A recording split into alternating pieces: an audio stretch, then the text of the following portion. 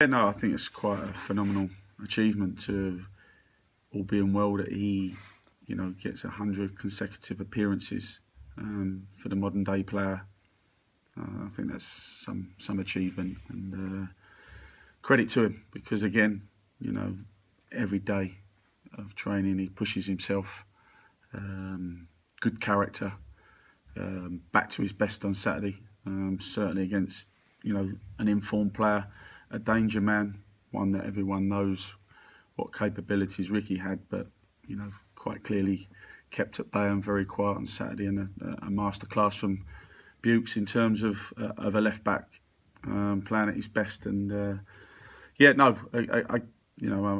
can't speak highly enough of him. I think a position that I played in myself, and everything about David is of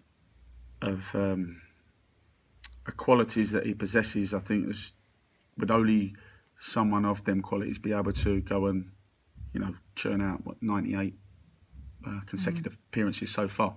Probably, I don't know where or the stats would go and dig deep, but I don't think that would be done very, very often in the modern day game. Do you give them hints and tips, considering that's the place you played? Well, certainly not doing 100 consecutive games. I'm not sure I got to that.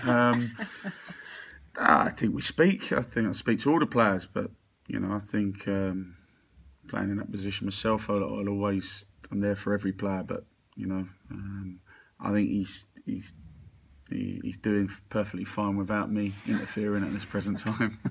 Thank you. Cheers. You're welcome.